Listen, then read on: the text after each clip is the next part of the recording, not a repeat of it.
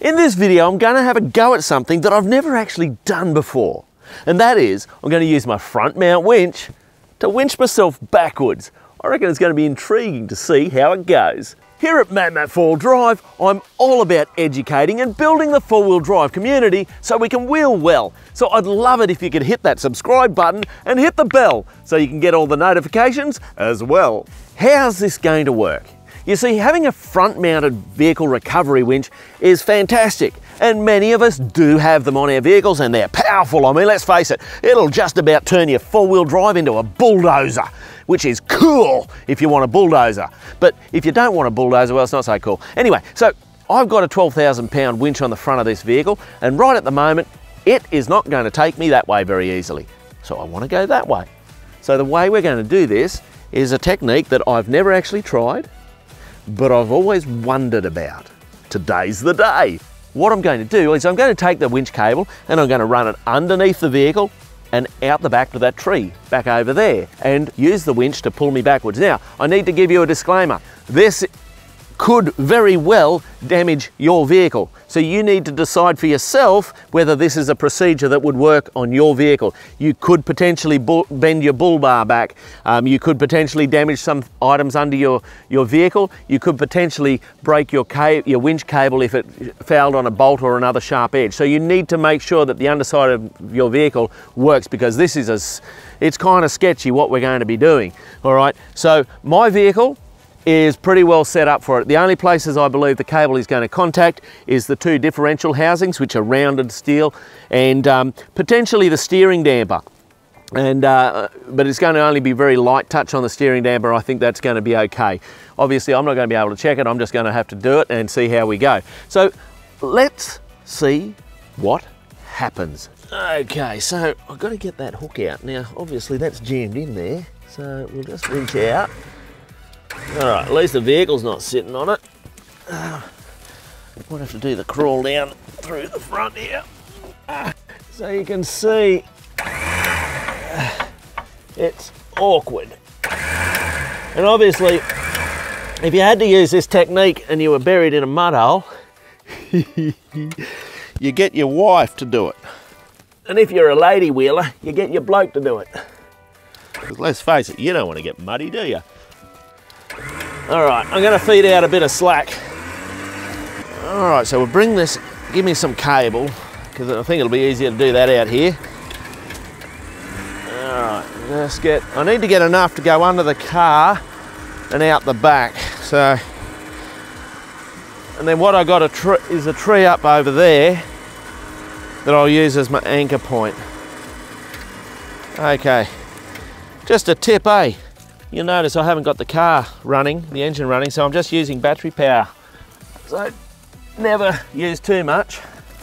Well, you'll have a flat battery.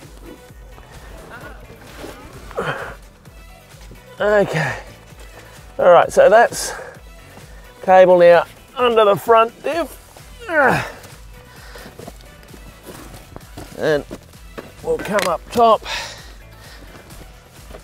and get up under the back diff. Oh, there we go. All right. All right, tree trunk protector, bow shackle. So this little bad boy over here should give me a nice anchor point. Always, please, look after the bush.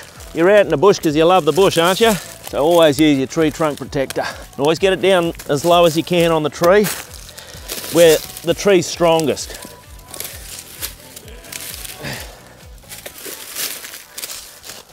So you'll notice that I'm using a bunch of Factor 55 gear.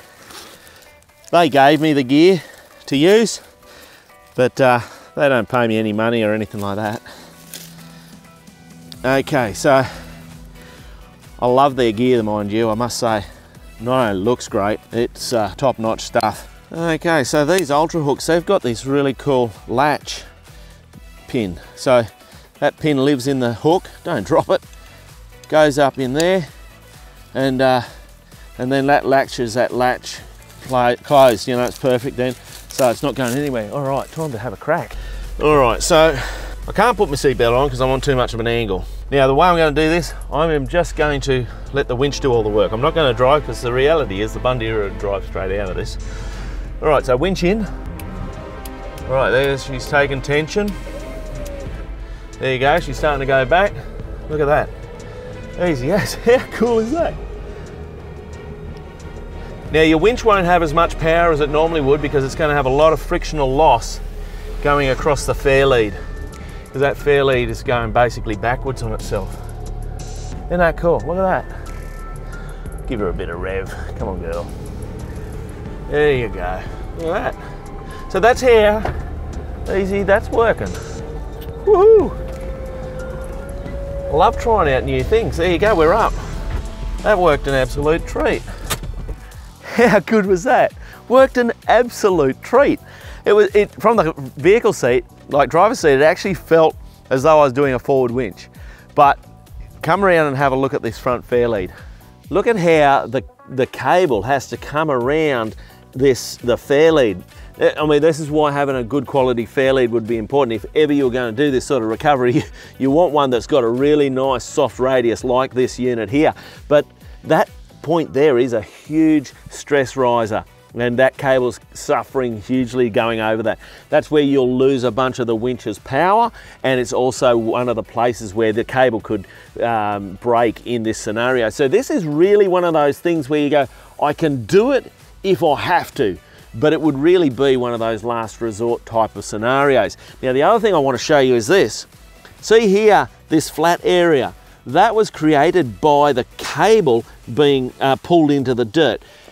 If this was a rock shelf and you were doing this, you'd want to put a blanket or an air damper or some sticks, something on there to protect your cable so your cable doesn't get cut by the rock. I didn't do anything in this one because I knew this was soft dirt and the cable would be okay in the soft dirt. But with these synthetic ropes, that's one of their weaknesses, that they do cut quite easily.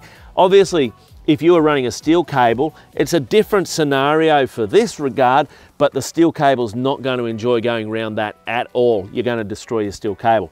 Anyway, I hope that's been helpful. It was certainly good fun having a crack and doing it and seeing, hey, it works. I'm MadMatt. Stay safe on the trails.